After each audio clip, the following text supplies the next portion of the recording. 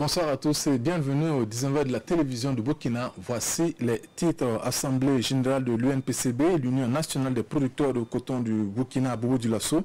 À travers cet exercice de redevabilité, le conseil d'administration a fait le point des différentes activités afin de mettre les acteurs au même niveau d'information pour mieux booster la filière.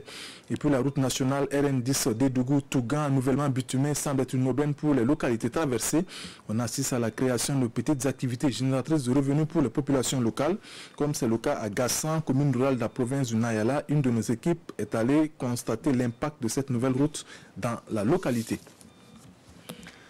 Les producteurs de coton étaient en conclave à Bobo Dioulasso à la faveur d'une assemblée générale, un exercice de redevabilité pour le conseil d'administration de l'Union nationale des producteurs de coton du Burkina. Il s'est agi de faire le point des différentes activités afin de mettre les acteurs au même niveau d'information pour ainsi mieux booster la filière. Reportage Biti Benaon et Ali Traoré. C'est une assemblée générale ordinaire aux allures d'un exercice de redevabilité pour le conseil d'administration de l'UNPCB. Une activité voulue par tous les acteurs de la filière coton, notamment les producteurs.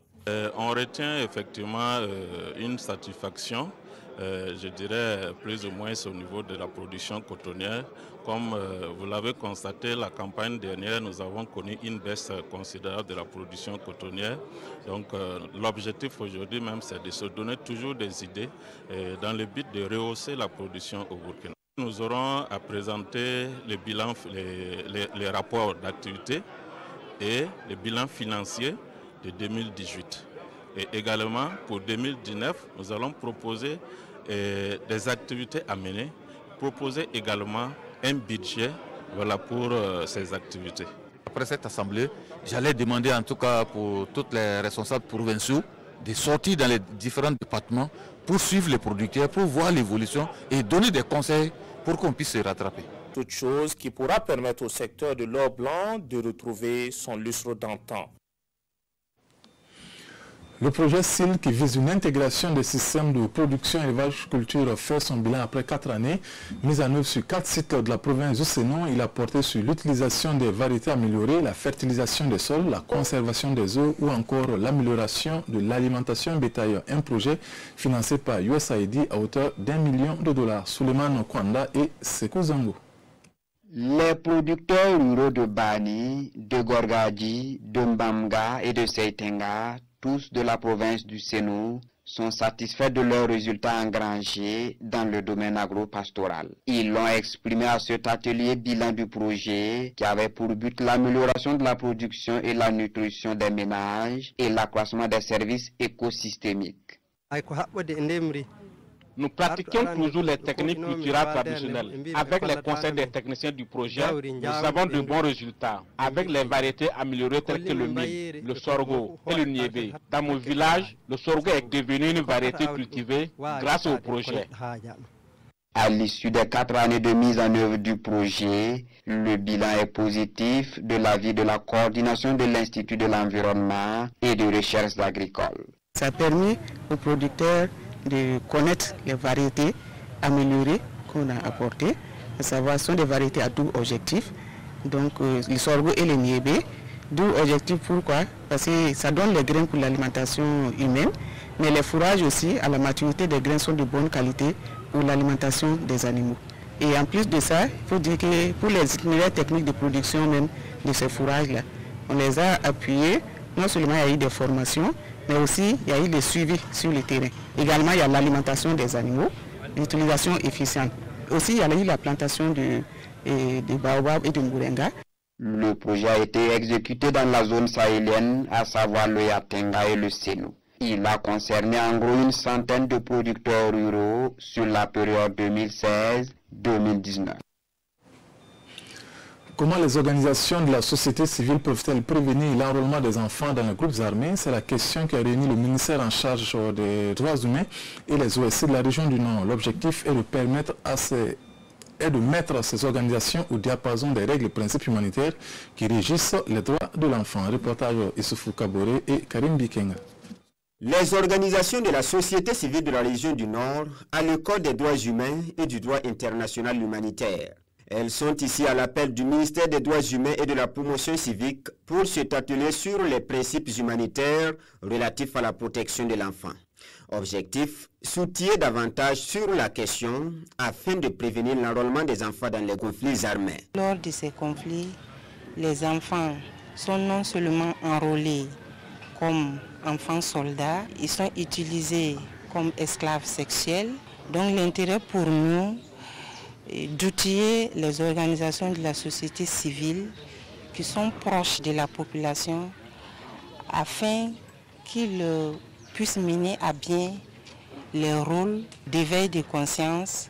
La maîtrise des règles et principes humanitaires par les organisations de la société civile, un moyen efficace de prévention contre les risques d'enrôlement ou de participation des enfants aux conflits armés.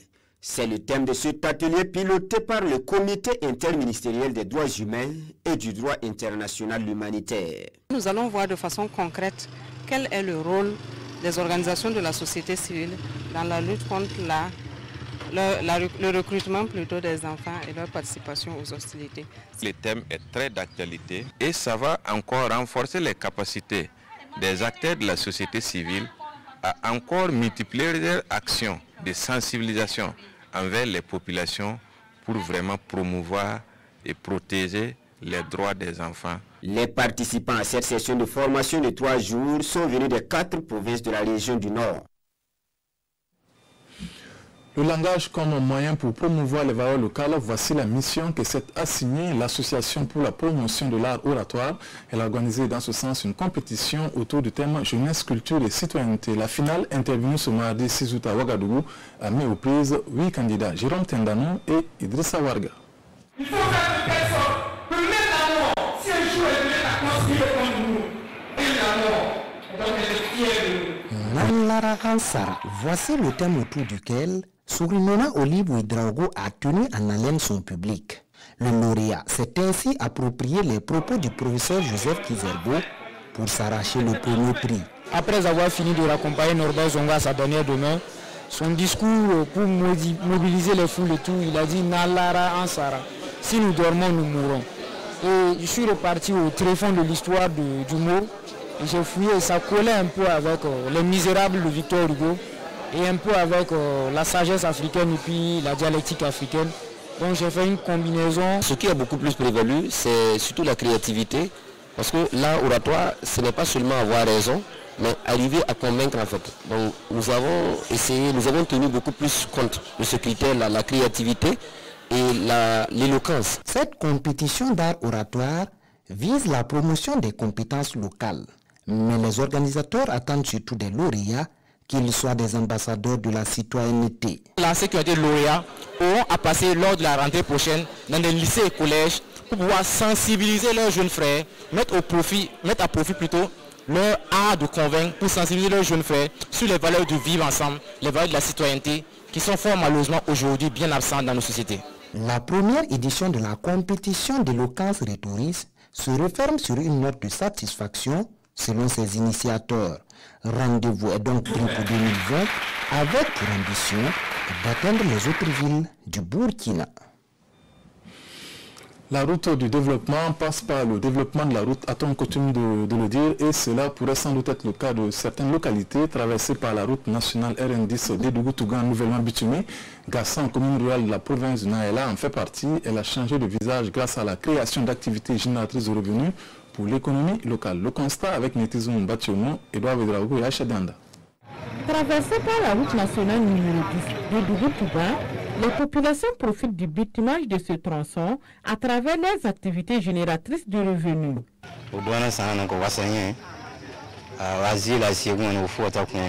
Depuis le bitumage de la voie, le voyage de Dougou-Gassan ou Gassan-Tougan est devenu facile.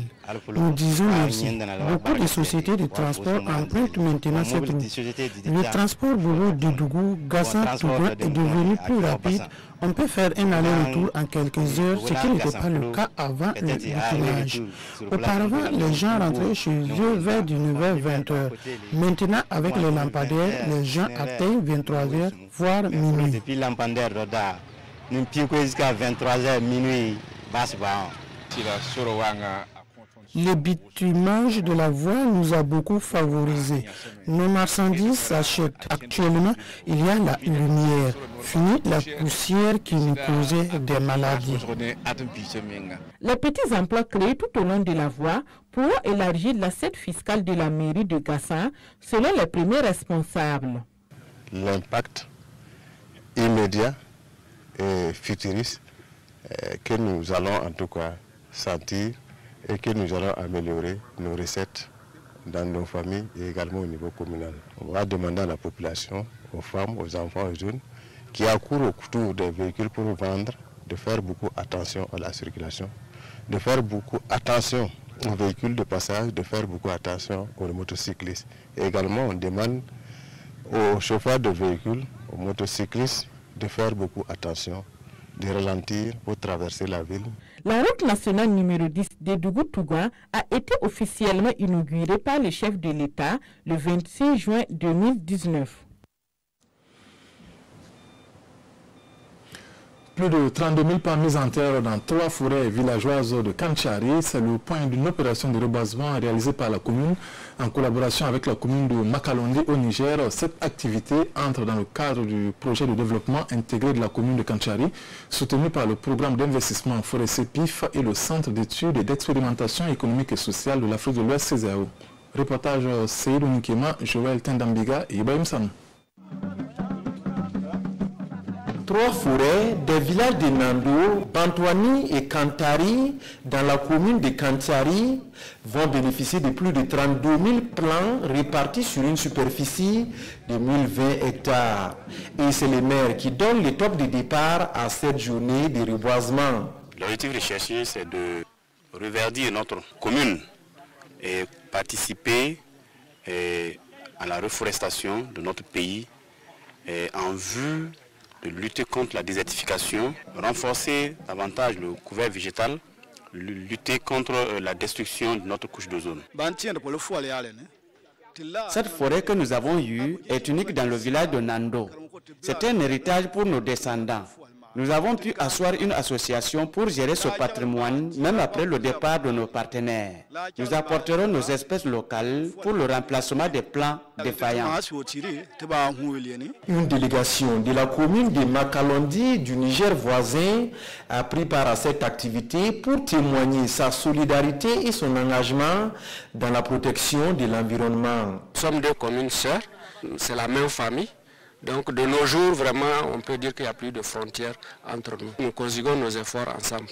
C'est dans ce cadre que vraiment, aujourd'hui, la commune de Kanchari a initié la plantation des arbres. On a invité la commune de Makalondi pour venir soutenir nos frères de Kanchari. En marge de cette activité, 2 forages équipés et un parc de vaccination ont été inaugurés au profit des populations riveraines de ces villages.